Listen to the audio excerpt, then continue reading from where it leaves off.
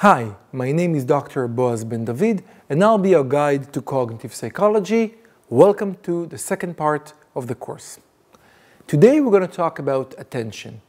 Now I could start by using the obvious puns like pay attention to this course or attention, but this is beneath us by now after one semester. So let's start by asking the big question. What is attention? Now stop for 5 seconds and try to really think, what is attention?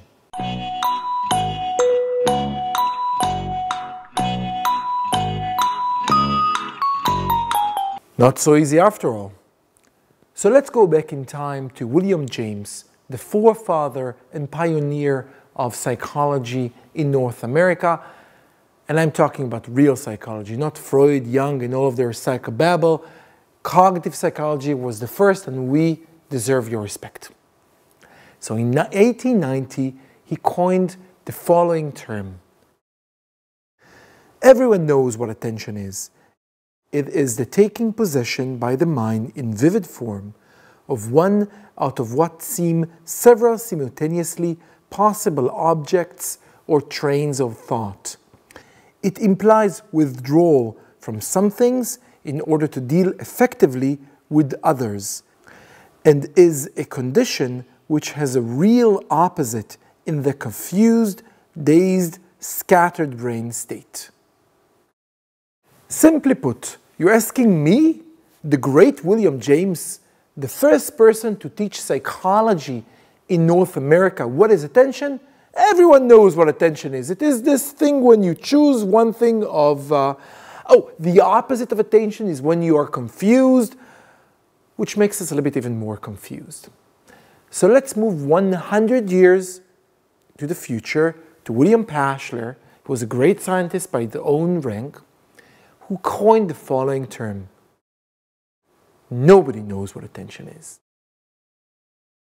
And there may even not be an it there to be known about, although of course there might be. So attention is the Loch Ness Monster. We're all standing around the lake, we all know it is there, but is it? It is intuitive for everyone to say attention. It became a very popular term.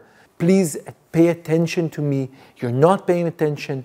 My mind is distracted. I can't pay attention. I have attention problems. But what do we really mean when we say attention? Because there are various types of attention. We can talk about divided attention, about focused attention, about space-based attention, about object-based attention. We can talk about top-down attention, about bottom-up attention, about attention that I can control, attention that I can't control.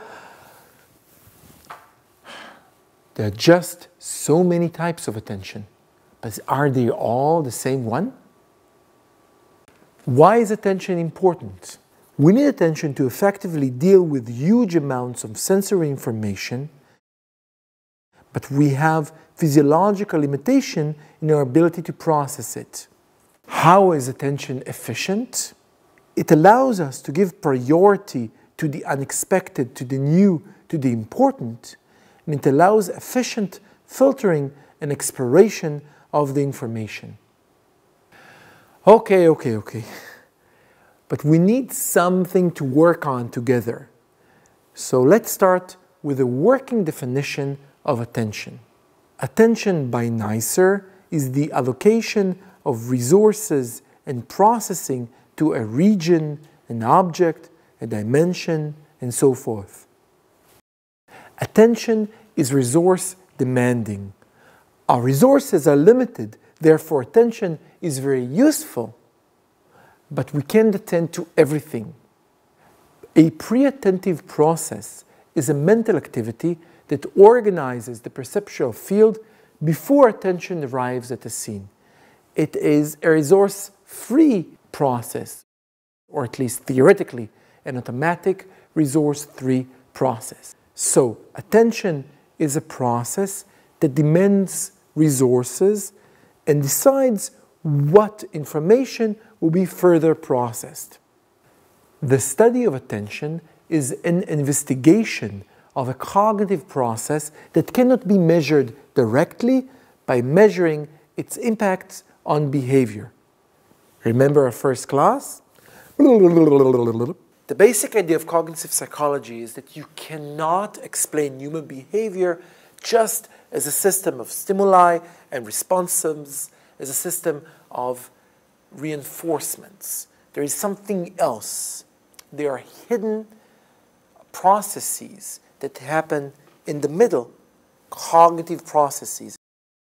We have a measurable external stimulus and a measurable and observable response, and in between we have a hidden mediating variable. In the first lecture, we'll talk about 4 networks of attention. Now, there are historical reasons why the great Posner wanted to call them networks and why he talked about 4, but we're not going to get into them. For now, let's agree that this is a working hypothesis that allows us to study attention. Sustained attention, allocating resources over time while maintaining a steady level of performance. Think about a goalkeeper. He has to be attentive all the time. He cannot lax his attention. Any moment a ball might arrive and he has to catch it. Orienting of attention. Disengaging attention from one spatial location to another. Orienting attention and focusing on one spatial location, disengaging from it, and reorienting on a different object or spatial location. Selective attention, focusing attention on a certain dimension or location while ignoring other distracting stimuli. Think about listening to a conversation in a noisy room. You have to focus your attention on the speech of the target person while ignoring all other noise or conversation around you. Executive function, overseeing all other attention systems, the ability to deal with a conflicting situation where there are 2 rivaling options and to allocate resources. Imagine yourself driving a rental car in a new city, in a new country, and you're now standing at the intersection. There are 2 traffic lights in front of you, both of them are red. You are in a hurry. Suddenly one of them switches to green. You reach for the gas, but then you figure this is not your traffic light, and then you keep your leg on the brake. What you've done here, inhibiting a response by reorienting your attention to focus on the right traffic light, is executive function. So what did we do today?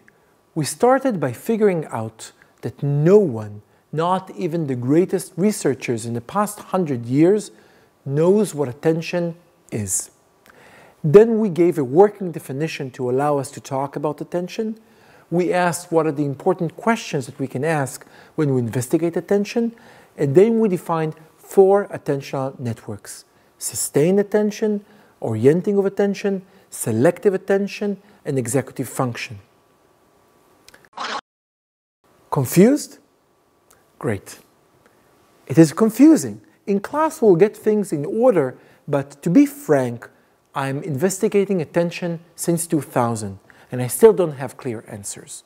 What I get is new questions, different questions, interesting questions that allow me to figure out more and more what attention is, or is there an it to investigate. See you in class. Epilogue: The Hunting of the Snark by Lewis Carroll. "Just the place for a snark," the bellman cried as he landed his crew with care, supporting each man on the top of the tide by a finger entwined in his hair. "Just the place for a snark, I have said it twice, that alone should encourage the crew. Just the place for a snark, I have said it thrice. What I tell you 3 times is true." Unfortunately, in science, we say 3 times, this is attention, and you have to agree that this is attention. I hope that you, when you graduate and go to grad school and take your PhD, you'll be able to figure out what attention really is. Bye.